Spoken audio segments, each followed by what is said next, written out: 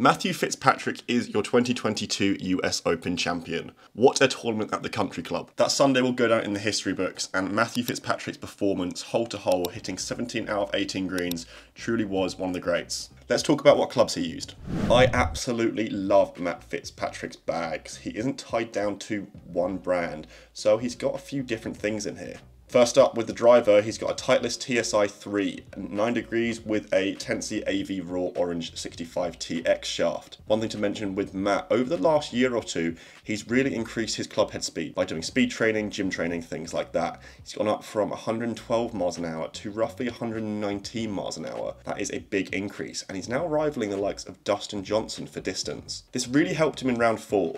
Now, Matt is a Titleist ambassador, meaning that he does have the Titleist driver in play, and he also has some wedges and the golf ball, which I'll get onto in a little bit, but it's not a full Titleist bag. His 3-wood, he goes over to Ping, with a Ping G425 Max at 14.5 degrees, and similar to his driver, he has a Tensi AV Raw Orange, but with a 75 gram TX shaft rather than a 65. This club helped him a lot on par 5s. The G425 Max is still one of the best clubs you can use in 2022, and I'm really excited to see what Ping have to offer in the next year. Now, his next club is something we're seeing a lot in tour players, and I encourage you guys to try it out.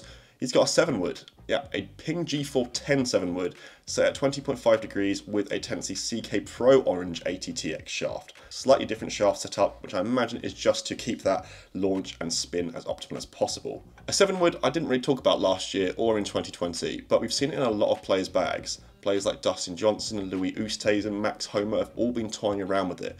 And it did work really well at the US Open because you're able to get a really high launching club that stops on those hard pan greens. Next up, let's go on to his irons. Now this week he put the Ping i210 4-iron in play, but then he's got the Ping S55 from 5 to pitching wedge. Matt does actually carry a Ping i210 5-iron as well, but he decides what to use each week. He has these in the Ping CFSX 115 gram shafts.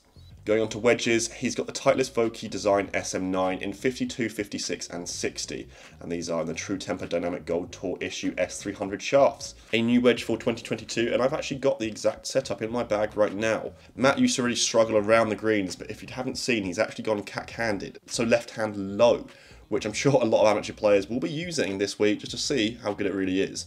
I've tried it out, it's very difficult, so I commend Matt for doing it and getting up and down from all sorts of places at the country club. Finally, his putter, a really nice putter that not a lot of people talk about, the Bettinardi DASS BB1 Flow Tour. Bettinardi released some really good putters. They haven't got that much tour feedback, but I know Matt's used Bettinardi for a while and he putted so well this week. He putts really well year to year, but seeing some of the things that he did on the final round, including that massive 50-foot birdie putt, it was pretty impressive. The ball he uses is the Titleist Pro V1X, an extremely popular ball on tour, and Titleist #1 ball in golf, no surprises there at all. Finally, in terms of clothing deal, I thought I'd mention that Matt Fitzpatrick wears Castor. It's a new deal he signed earlier this season, and I think it looks pretty good. It's quite an under-the-radar brand, but here at Golf Magic, we think he looked very sharp from Thursday to Sunday, so go check it out if you want. That's it for today, guys, for Matt Fitzpatrick's What's in the Bag.